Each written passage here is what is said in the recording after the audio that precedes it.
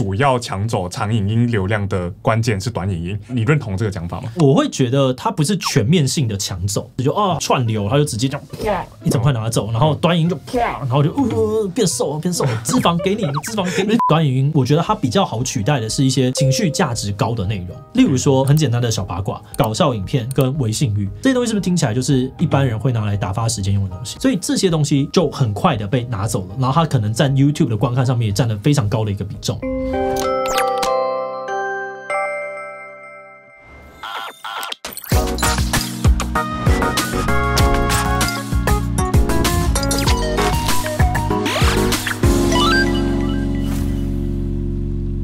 Hello， 大家好，我是志祺，欢迎回到今天不读稿。没错，我们改名了。为什么突然要改名呢？原本的志祺去了哪里？只是想说这样念起来比较简洁嘛。你知道我每次都说嗨，大家好，我是志祺，欢迎大家收看今天的志祺今天不读稿。每次到这里就要卡一次，对啊，很烦想说这样比较简洁嘛。那这个系列就还是会一样了，反正我们就用不读稿的方式，改用轻松聊聊的这个状态，讨论可能网红圈啊、YouTube 或网络上面的一些热门话题。今天要讨论是什么呢？是 YouTube 影片流量大跌。那这个就是前几天Joeman上传一支影片嘛，然后就讲说他观察到整个 YouTube 长影片流量下滑的现象，他有举出几个原因啦。他觉得可能是因为疫情解封啊，然后短影音的冲击，然后串流平台的竞争等等。这支影片出来之后，社群上就讨论很热烈嘛。有人觉得Joeman讲的非常中肯，那有人觉得Joeman你就乱讲。今天就来问志祺，你觉得讲的很中肯还是乱讲？对于Joeman的这集其实真的蛮有感的，但看完会有一些额外的观点，我觉得是可以跟大家分享。就是不认同的意思，今天来赞。那这集主要就是想跟大家来聊聊，就是 YouTube 上面的长影音是不是真的越来越少人看了？还有长影音真的有未来吗？失业了，失业。不过在看今天的讨论之前，先让我们进一段工商服务时间。想要更深入了解台湾的历史，却不知道该从何开始吗？那就不要错过报时光的2024经典老派日历。这次他们特别邀请了历史补教名师吕捷亲笔撰写每日专文，并结合70年老报纸的独家史料，带你从澎湖出发环岛一圈，深入探索台湾各地的历史文化与美食景点，让你在日常生活当中也能够轻松认识最近400年的台湾历史。而且只要在10月27号前预购，就送募资限定的电子版日历，让你能永久保存。而加购专属周边金句祝福红包袋，还能够让你在新的一年获得满满的祝福。如果你感兴趣，赶快点击资讯栏的连结，购买报时光经典老派日历，一起轻松学历史，贴近台湾吧。因为有的人可能没有看过Joeman那支影片，可以请志祺快速简单讲一下吗？Joeman他其实就是在一支影片里面提到说，跟去年的比起来，它的点阅率大概跌了可能40% 到60%。然后他认为有4个主要的原因。第一个呢是短影音的兴起，它抢食了流量的大饼。第二个是串流平台的竞争，像是可能 Netflix 啊、Disney Plus 啊、爱奇艺之类的，大家的注意力就开始被分散了。第三个是疫情解封，大家都出游了，根本没有时间去看这个长影音。第四个是长影音本身已经不流行了，同样的题材呢，大家也都会腻。所以他的结论就是长影音的巅峰已经过了，大家呢兵败如山倒。那第一个好奇的点是，因为Joeman说他的点阅率去年跟现在比起来差了4到6成嘛。那以我们的频道来看，我们有发生这件事吗？我们自己频道的数据就讲单月的总观看次数好了。去年的8月跟今年的8月应该是3800多万，比今年2500多万左右。如果直接看这个数字来说，它下跌的是33%。不过我觉得这边有几个前提，第一个是我们在去年8月的时候，我们是更大量的在做 Shorts 的，这个 Shorts 会影响到很多事情。第二个是那个时候的 Shorts 的竞争也没有现在那么激烈，因为那个时候 Shorts 的广告系统也还没有开放 ，YouTube 给 Shorts 版位的流量推播又是非常非常疯狂的，就是我们在长影音这部分影响的东西应该是小于33%，我可能会这样去解读它，这是让大家知道的。那其他月份也差不多，就是表现都没有去年的高啦。因为我们的产片量很大，所以我们是走一个平均量产的路线，所以我觉得在 YouTube 上面还算是不错，跟去年相比是有一定的跌幅，但是我可以接受的。就你自己的观察，这个现象是只发生在我们Joeman身上嘛？那其他创作者有没有类似的问题？我自己是有像我们平常聚会的几个人，大家都会讲到说，流量最近真的是比以前的不好一些。但是这边就有一个挑战，Dcard上就常常会有人讲，你说你们流量下跌，可是像西兰啊、老高啊、Cheap 之类的，他们每支影片出来流量还是非常高啊。那这些流量变差的人是他们自己的问题吗？我觉得这也是一个讲法，没有错。我并不觉得这两件事情有那么的冲突。我认为这个是一个很自省的角度，就是所有创作者在遇到这件事情的时候，我们不能够第一个先去怪大环境就是怎么样，而是对我们可能就是做的不够突出，所以呢，同个主题大家很腻，然后导致我们的观众开始流失。那这个东西可以帮助我们自己更努力的变好，我觉得这是一个很重要的观点。所以我觉得这个部分就跟我们之前讲的 YouTube 为什么就是会忘记初衷的这件事情有点像，所以那个东东西大家也可以去看一下。不过我觉得特定属性的主题，像是可能历史、说书、游戏实况等，他们的流量本身真的是更加稳定的。这个可以长期的，我们在不同的频道都可以看到这件事情，它也很适合长影片的这个形式，所以它的确一直存在。另外，我觉得是高流量的这些特例永远都会存在。如果我们用很分众的角度去看的话，是很有可能会失真的。所以我们可能在讨论这个问题的时候，我们要反而退开来一点，看一个更整体的数据。那这边如果我们从 YouTube 的官方数据来看的话，我们可以看到就是分众它越来越细，创作者快速的在增加。那以2019年到2023年的这个数据为例，100万订阅的 YouTuber， 你猜看从几人到几人？30个到50个，超难。2019年的时候，100万订阅的人只有20几个人，然后到现在是已经近100人了。哦，已经数不完。对，然后10万订阅的人是从500人到2000人。你就想象它是一个电视好了，频道数量暴增了4倍，但是还是只有一台电视。大家能够花的时间还是那些。对，那是不是很自然的它就会减少一些？另外，我觉得有个大家可能会忽略的点是，台湾其实有超过1半以上的时间是在看非台湾的频道的，而且这个比例是越来越高。这个是 YouTube 那边有跟我讨论过的一个事实，这样子。那我觉得荧幕前的观众也可以自己想想看，假设你来记录一下，你到底花多少时间在台湾的创作者身上，然后跟过去的比有没有在变少？那除了这些之外，还有什么其他原因是让创作者们觉得长影音流量越来越差的吗？在讨论流量变差之前，或许我们可以先来看看是它到底是怎么崛起的。我觉得崛起的原因可能有以下几个。第一个是智慧型手机，让大众跟网络还有跟荧幕之间产生了一个更强的绑定。因为以前我们可能就在电脑里面用一用，你就不能用了嘛，你就不能联网啦，你就被骂，你就回去写功课。但现在是你随时随地都可以在连着。以前只能在家里，现在你出门去哪里都可以用。所以我们这边知道是联网荧幕时间上升了。再来就是社群网络出现了。社群网络的出现呢，它会代表2件事情。第一个，社群网络它本质是一个商业系统，商业广告系统。所以呢，我需要去把我的广告推送给可能会消费的人。那我要怎么样知道谁是可能会消费的人呢？那就是有一大群的人，他必须要在上面浏览很多的资料，发布很多的东西。那我就可以定位说，哦，他可能是怎么样子的人。像是我今天如果在上面看了 iPhone 的影片，我点了 iPhone， 是不是代表我是一个潜在的 iPhone 使用者？这时候他就可以连接广告端的人说，哦，我把 iPhone 推到你的面前。所以在社群网络大量崛起的过程当中，这个网站他们会需要更多的 content 来定位它的使用者，所以这个时候 content 的重要也变多了。可是社群网站崛起，它其实只要大量的内容嘛，那为什么偏偏是选择要长影音的兴起？我刚刚前面的有个假设，就是它是要拿来填满时间的，长影音就是比较好填满时间，它就是大块。对，因为所有社群网站他们的一个很重要的 KPI 就是要让观众能够持续的停留在这个上面嘛，他们停留在上面越久，他能够推给你的广告就越多，所以长影片是一个很适合的东西啊。你在这边你待了很久，你就填。再来呢，4G 或者是5G 网络的兴起，4G、5G 网络兴起之后，让影片可以被快速的浏览。一开始还不到4G 的时候，可能就是图片文字，我相信有些观众可能没有经历过那个年代，你的传一个文字或者传个图片都还会很慢，而且很贵。但现在4G、5G 的时候，就让影片这个事情原本有点像是它被束缚住了，但是我突然间可以解开那个束缚，然后跑到大家的面前。而且影片里面能够承载的情境、声音、各式各样的东西，你可以想象，文字它是一个频宽，有了图跟文之后，图文是第2层的频宽。当有了声音之后，这个东西又是下一种频宽。所以影片它是一种频宽很多样的载体。也为什么很多人会说 VR 体验它的频宽更多了？那这个时候你能够传递的讯息跟能够让消费者产生消费欲望的事情，其实可能会变得更多。所以4G、5G 也把这件事情变得更强化一点点。此外呢，当这些影片它需要大量的内容的时候，你就要想，那谁要来创造这个内容？有人要创造这些内容去吸引大家产生消费的欲望，那就需要上面要有一个灌溉的人，这个就是品牌方。品牌方还有创作者就建立了这样子的一个数位创作者的生态系。上面呢，我可以发业配给你，然后你去刺激消费者，消费者购买之后，他们有收入，他们再把更多的东西给别人。所以这个生态也产生出来之后，就让大家觉得哦，原来这个东西可以赚钱，那就有更多的创作者进来。那最后我觉得有一个关键还是疫情，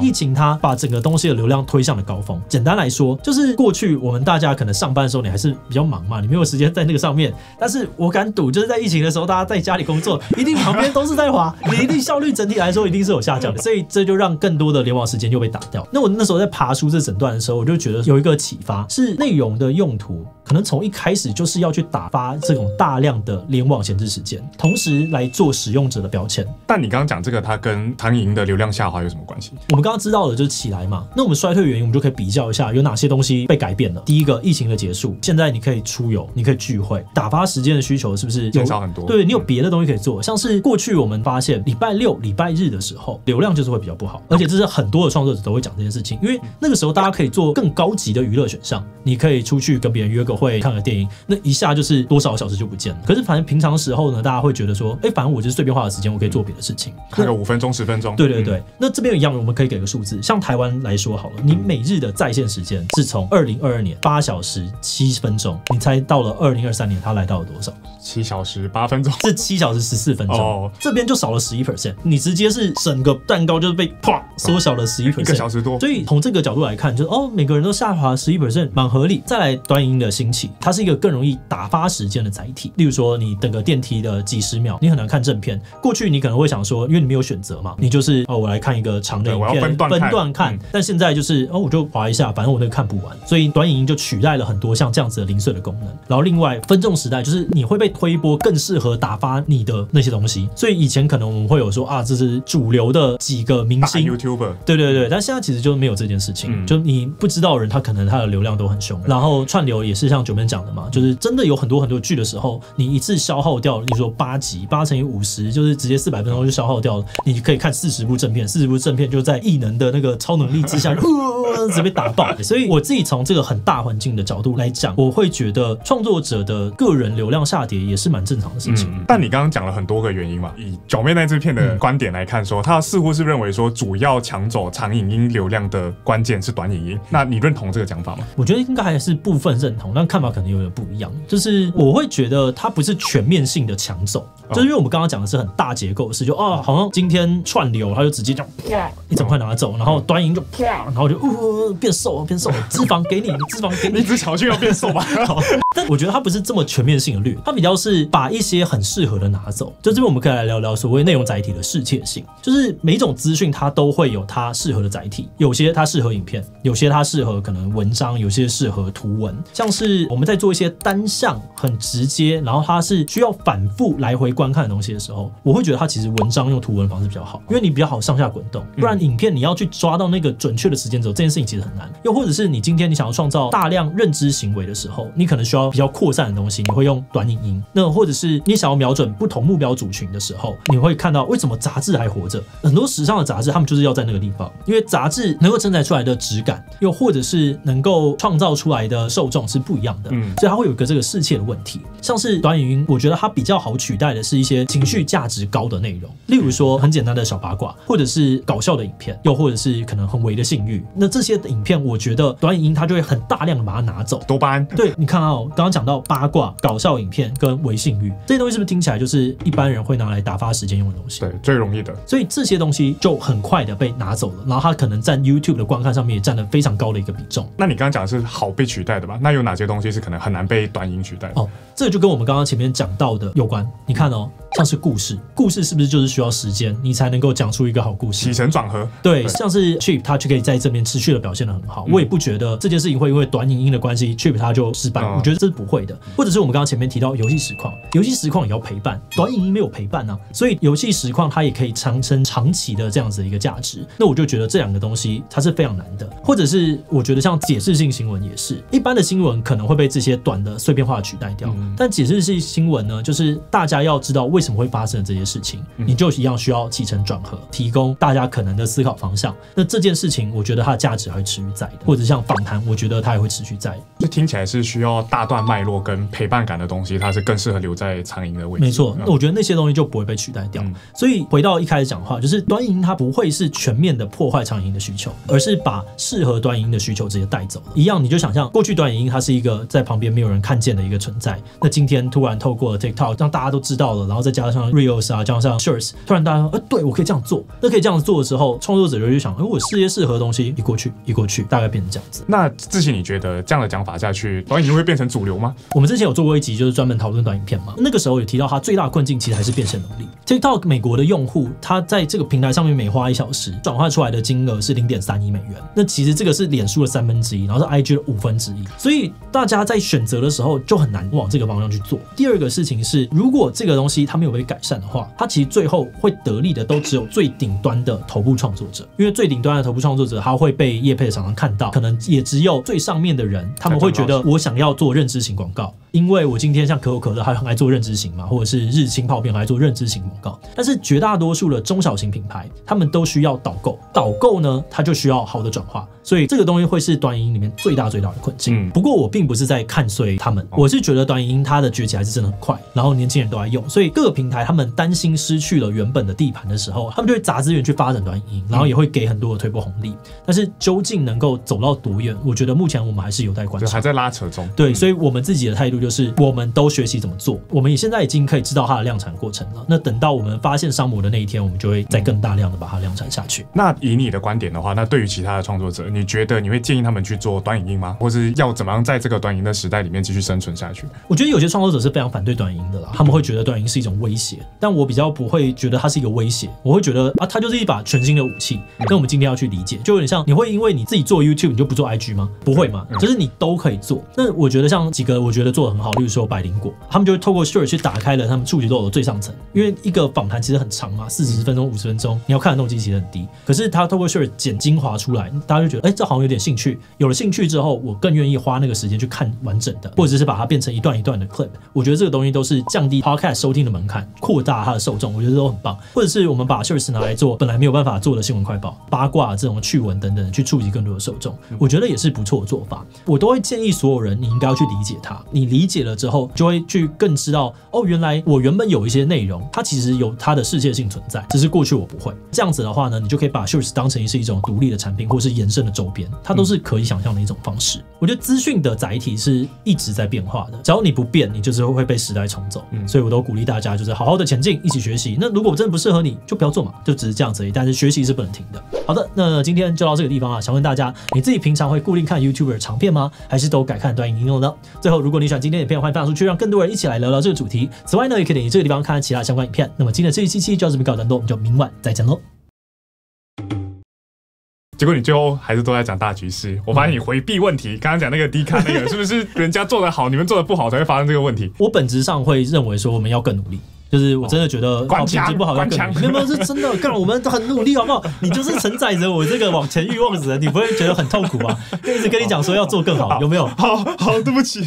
我觉得这是有点直觉的假设，就是好看的东西才不会被淘汰，或者是因为被淘汰都是因为你们太烂，就是这个是真的有点直觉的。但我自己一开始其实也是蛮常这样想事情的，就觉得你就是没有在前进啊，没有在进步啊，不就你们当然会这样。但我们自己在这个你是不是要讲这可怕的话？我就回到我们一开始讲，我的假设是这个是拿来打发时间的东西，所以打发时间你并不会那么在意它的优劣。就是定义这个东西好坏的，并不是来自于它的品质精不精良。当然，我们还是可以看到很多品质很精良的东西走得非常好，但我们绝对也可以在上面看到很多品质很精良的东西，它表现得非常的普通。它有相关性，但它不一定有因果。对，所以是不是真的完全这样？我会打一个很大的问号，因为我自己身边看过的一些很多的创作者们，他们其实真的都非常的努力，然后他们也真的很有创作欲或突破欲。我觉得你大概到70万以上的人，其实你都会有这份热情在的，或者是有可能热情也没了啦，我不知道。但是你有专业在，你有专业在，对。然后他们也有资本，所以这个时候我们就可以去思考，到底是哪些东西卡住了他想要往这边发展。那我自己的观察可能有几个嘛，第一个就是。其实演算法真的没有那么鼓励这样子的事情。说演算法不鼓励大家把东西越做越好。我觉得某种程度上我没有看到这样子的一个趋势，就是至少我们不会因为做的很精致，当然可能我们做的很精致就是就不好看嘛，就是我们就很肥所以不好看，所以没有得到。但我看到蛮多这样子的例子。然后我另外一方面就会想说，好，如果我今天讲的事情是短影音抢走了长影音，那短影音上面很多东西好像也不是因为它真的制作的品质很厉害，而抢走了大家的时间嘛。所以我觉得这个是一个大家可以一样去思考的问题。我不会觉得说，干我们现在就是做得超屌了，妈的大环境问题，就是我不会这么鸡巴。但是我会认为这里面是多个因素，那这多个因素我们都要很愿意的正视它，然后采取一个策略，我们才可能去面对到时代的变化。所以持续加油，品质也要越来越好。好，官腔结束，拜拜。